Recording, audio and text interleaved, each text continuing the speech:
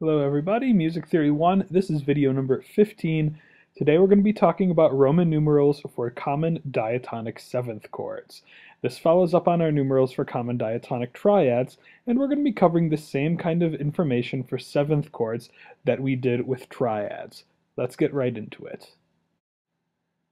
Diatonic chords means that we're working within the key, within our major or minor key, and here we have our D major scale, the same one we used to look at all our major triads. And just like our triads, if we stack up thirds within the major scale, because the interval pattern of a major scale is fixed at whole, whole, half, whole, whole, whole, half, we're going to have the same kind of chords show up over and over again, regardless of which major key we're in. And if we know which chords to expect, it can save us a little time analyzing these chords. We won't have to analyze every seventh chord we see. We'll be able to just look and say, oh, it's a seventh chord built on 2, the quality must be minor, or a seventh quality built on 7, it must be half diminished, etc. Let's look at some of the qualities that we see in the major key. Here's some of our diatonic triads. We'll start by remembering that 1, 4, and 5 are all major triads in the major key.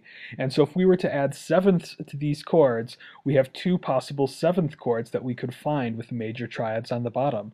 We could have major seventh chords, major triads with the major seventh above, or we could have major minor or dominant seventh chords, major triads with a minor seventh above. We'll see some of each. The first one we're going to look at is the 5-7 chord. When we stack a seventh chord on our dominant, on our scale degree 5, we do get that dominant seventh, that major minor seventh chord. You can see I've labeled it 5-7 with my Roman numeral, my lead sheet symbol A7. This is the most common seventh chord we see in all of tonal music, 5-7. We see this chord over and over and over and over again, and we hear it all the time. And so we want to recognize it when we see it. The 5-7 is always going to be a major minor seventh chord in the major key. 1 and 4 are going to have different qualities of seventh chords. Let's take a look at those. 1 and 4 both are major seventh chords. They both have the major seventh rather than the minor seventh above their root. And so you can see that in my numeral I've labeled them as M7, 1 M7. That capital M is necessary to differentiate our major seventh from our dominant seventh chord. It's something that's really, really easy to overlook. So don't forget when you see these major seventh chords to label them as M7. You can see my lead sheet symbols. I do the same thing. I label major 7 to make sure it's clear. These are the seventh chords we find on 1, 4, and 5.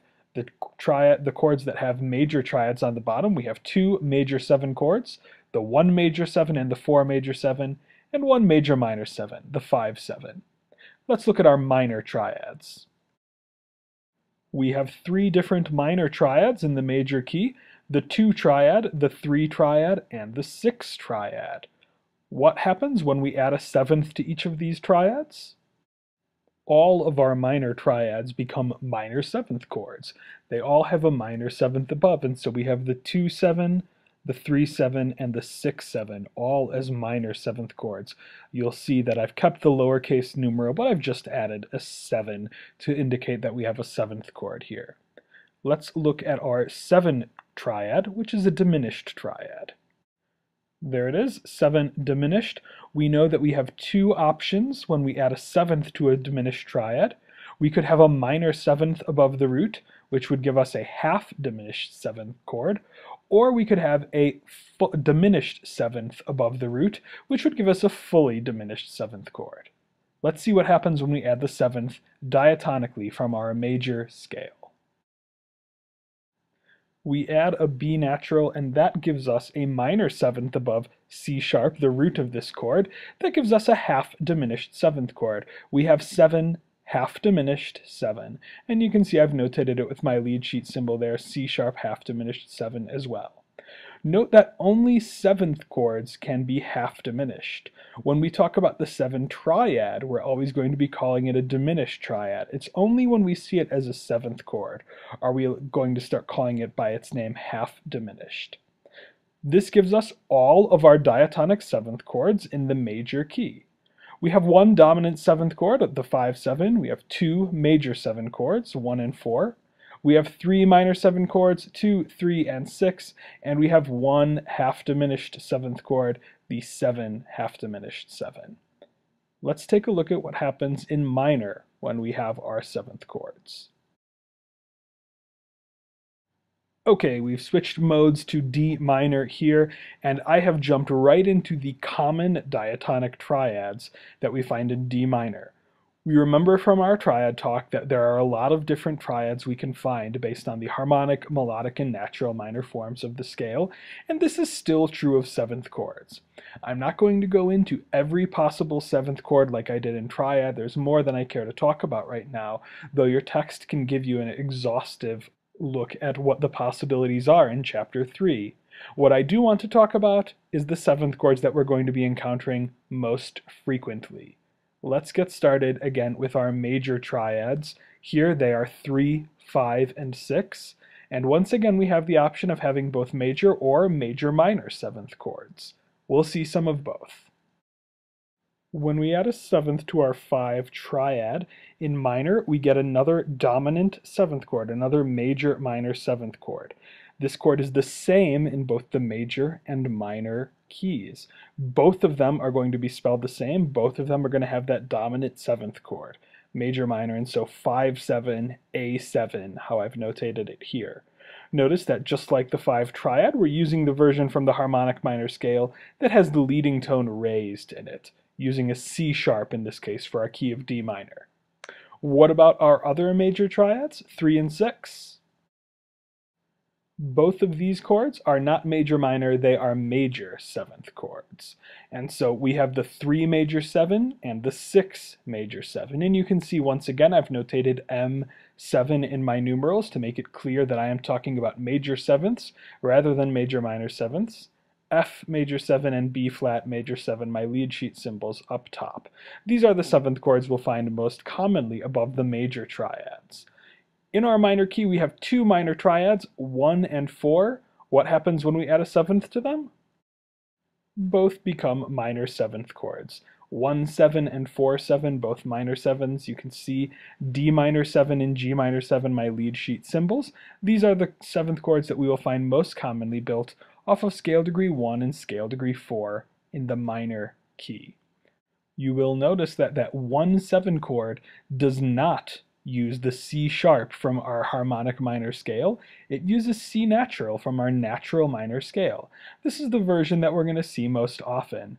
If we had that C sharp, we would have a minor triad with a major 7th above it, and that's not a chord that we see too often in tonal music.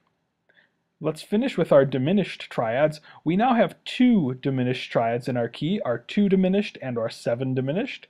What happens when we add 7ths above them? Our 2 triad becomes a half diminished 7th chord when we add that 7th in the minor key. The D natural above E in this particular key, again a minor 7th. And so when we see 2-7 in minor, by far the most common version of the chord is a half diminished 7. 2 half diminished 7. What about 7, our leading tone chord? What do we have there?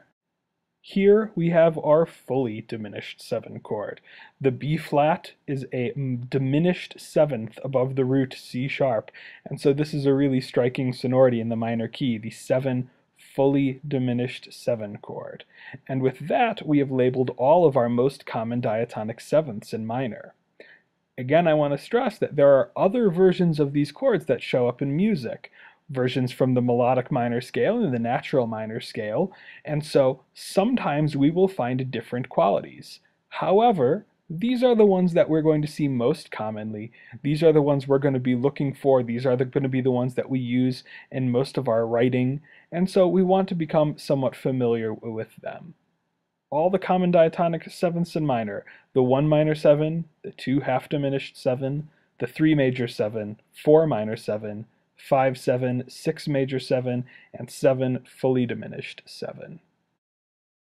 That about wraps it up for our Roman numerals for common diatonic 7th chords. In this video, we talked about all the 7th chords we tend to see in diatonic music. Good to remember which ones show up where. If you know the triads well, then there's only so many options for our 7th chords, and we just have to remember which sorts of 7ths show up where. Most of the music we analyze this semester is going to be triad focused, and so we're not going to see these chords too much right away, but as we go forward in music theory, we will see them more and more and more frequently, and so it's best to be familiar with them as soon as possible. Thank you for watching. Hope you enjoyed this one. It was a fun one, wasn't it? Have a great time, and I will talk to you guys next time in class.